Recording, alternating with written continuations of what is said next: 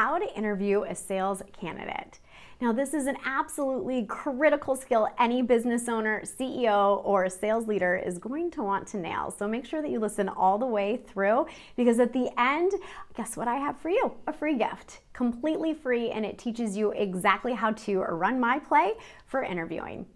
Hi, I'm Michelle Terpstra, and I'm a Chief Revenue Officer, and this is another episode of Ask a CRO. Make sure that you like and subscribe so that you don't miss any future content, and I can help you grow revenue. All right, so let's go ahead and jump right in. So first of all, this might be going against the grain a little bit, but this is my view on successfully interviewing sales candidates. Now, I've done countless interviews and I've coached business owners, entrepreneurs, and sales leaders to do their own interviews.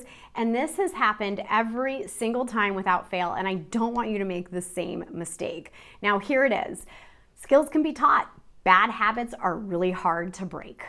Now, why is this so profound and important to you when you're going through the hiring process?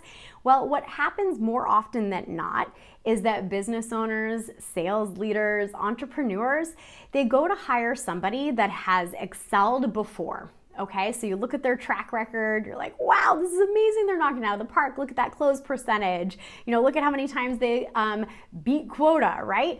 All of these things are amazing, but just because someone was successful selling another product or service, it does not mean they will be successful selling yours. So what I like to focus on during interviews is making sure that I like their habits.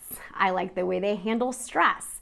I think they'll be a good cultural fit. They're in alignment with my core values. These are really critical pieces, and you have to ask these behavioral questions, but the way that you ask the behavioral questions needs to be tied back to the sales skill set. So I'm gonna give you an example right now. This is a great question that you can ask during your next interview. And after I say it, I would love to know your feedback in the comments section. If you've ever used it before, or maybe you haven't and you're super excited to use it next time. All right, so here's the question. Call volume is down. There is absolutely no way that you're gonna hit quota with the amount of calls that are booked on your schedule. What will you do to meet or exceed your goals this month? Super profound, friends. Now, why am I asking that question? Let me explain some of the psychology behind it. So first of all, they have to be great at sales to even know what the heck it is that I just said. They also have to be great at sales in order to identify how they can fix this problem. And lastly, depending on what they say, will show you exactly what they do under stress, what they do and what they're willing to do to meet their goals, and any past experiences that they've faced that literally was like this and how they were able to still achieve their goals. So it ties together both behavior and it ties together skills. But the way that they answer will also give you insight if they are a cultural fit or if they're aligned with your core values. So for example, if one of your core values is that we work until the work is done, right? So, you know, I think a lot of scaling startups, they don't have the 9-to-5 regular schedule. It's you work until you achieve your goals, right? So if that's the personality you want to make sure is coming into your business, like you want to hear answers that are like, well, I'll take an 8 p.m. sales call if that's what I need to do. Oh, I'll go make 100 dials out of the CRM. I've got this. That is a core value match. And you want to make sure that you are listening and taking notes to ensure you hire the best person for your business.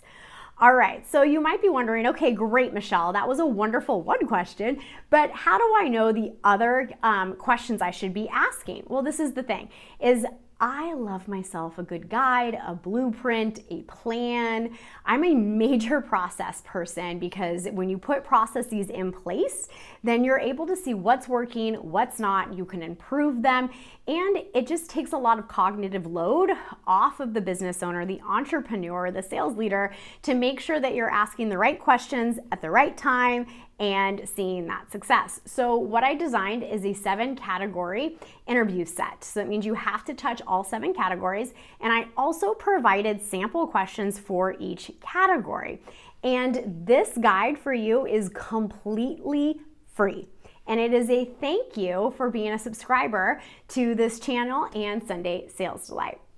So we're gonna go ahead and link the guide down here below, and you'll be able to find it in one of our posts, which will make it really easy for you on Sunday Sales Delight. Now, if you're not already a subscriber to Sunday Sales Delight, it's a weekly newsletter that covers everything you need to know about making more sales and, of course, increasing revenue. It is designed for sales leaders, sales pros, entrepreneurs, and business owners. It drops every Sunday. It's free, and I would love for you to be on the list. It's enjoyed by thousands, and I hope that you are next. I'll see you next time.